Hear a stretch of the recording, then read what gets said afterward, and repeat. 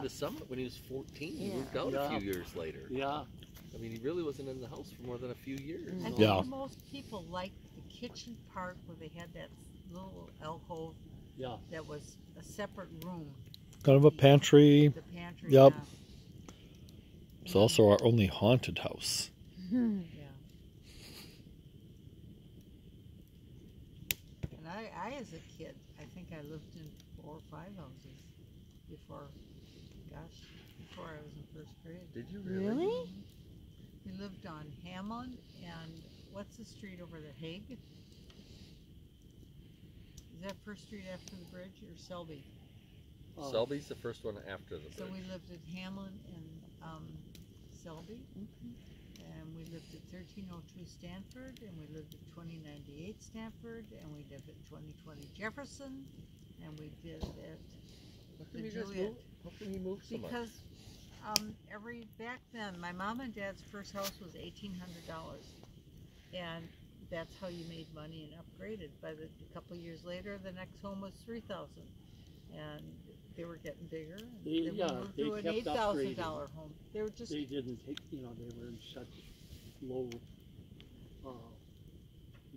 cost houses. They just kept stepping up until they got to Juliet. I think he paid $9,000 for Juliet. I don't know. It could have been. And then he. But why he was in the Army for World War II? He probably got a GI loan. I expect for something. I think my dad was at 2020 Jefferson. We won the war because my dad left and he was gone.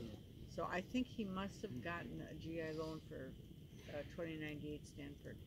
What year did he go in the war? 41. Went in 41. And here was the worst part. So I loved learning all these stories from him when I was looking at the book. He literally did his boot camp and his training, and he was preparing with his unit to go overseas to fight. And he said, and then one day, a couple of MPs showed up and said, these 2 lieutenants down here want to talk to you. And they shuttled him down, and they said, we understand you actually have experience working with that IBM accounting machine? And he said, yeah. And they said, oh, perfect. We've just transferred you into our unit. And he's like, well, I got to go clear out my foot locker. And he says, no, the MPs have already done that. You're not going anywhere. And they felt so bad for stealing him that they actually agreed to pay him an extra $50 a month out of their pocket. So his pay was $50 a month, and he got an extra $50. And he wasn't going to go to active combat. This was like sounding almost too good to be true. The gotcha was, so Grandpa did all the books for the NCO clubs over all of Europe. He did all the accounting for them, which also meant that when the war was over and everyone else got to go home, Grandpa spent an extra 2 years because he had to close all the books. As they closed all the clubs, he had to do all the book work. So he couldn't go home when everyone else got to go home at the end of the war. My mother had no job, and that's the only money we had coming in. So we had another family come and live with us. With 2 families. First family didn't work out. Second, and nobody she ever knew. I mean, it was a family she couldn't add the paper for. Somebody asked if they had. My mother had to sleep in a bed with a total stranger woman because that's how rough the money was. Yeah. But then she had her go, and then she had one of my dad's brothers, and it was his wife and kids came. So we lived with another family for the whole time. Yep. A 2-bedroom house. One of my other favorite that could never, ever, ever happen today, compared to back then, was Grandpa went down to have something worked on his Social Security, and they couldn't find his Social Security card.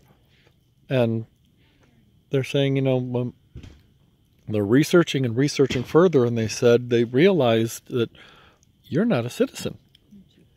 You never, when your grandpa came down, when Grandpa George came down from Canada, he became a citizen, but he never had his children. He just assumed that his children became citizens when he did. So Grandpa Joe was not a citizen. And Grandpa Joe is saying, I don't get this. I fought in the war. And he's saying, with which army? Social Security. Yeah, you bet. But when they said, for what army did you fight with? He's like, the U.S. Army. They're like, what? No, you have to be a citizen to fight in the U.S. Army. He says, well, so after realizing that what they had a mistake, the guy apparently made a couple of phone calls and he said, you know what? We're swearing a bunch of citizens this afternoon at 2 o'clock. Just show down up at this thing and raise your hand and take the pledge. We'll make you a citizen today. Yeah, he had his picture taken, and that's how he became a citizen. He was retired. He was at retirement age. Dave's mom and dad were going to take a trip, but they had to have a passport, and he couldn't get a passport. You're kidding. Yeah. All of that. Probably 60. Yeah. Now, see, today, if you could just wander down to the immigration office and say, hey, by the way, I forgot to get a citizenship 50 years ago. Just how about signing me up today and let's call it even? Wouldn't it have had to have a social security for something? Well, before then? his social security. Well, whatever it was. However, he managed The to, Army maybe. he wound up having, he wound up being able to contribute, but he couldn't, he wasn't a citizen. Basically, it was a paper make mistake that allowed him to get his Social Security without being a citizen. But the citizenship meant he couldn't get a passport.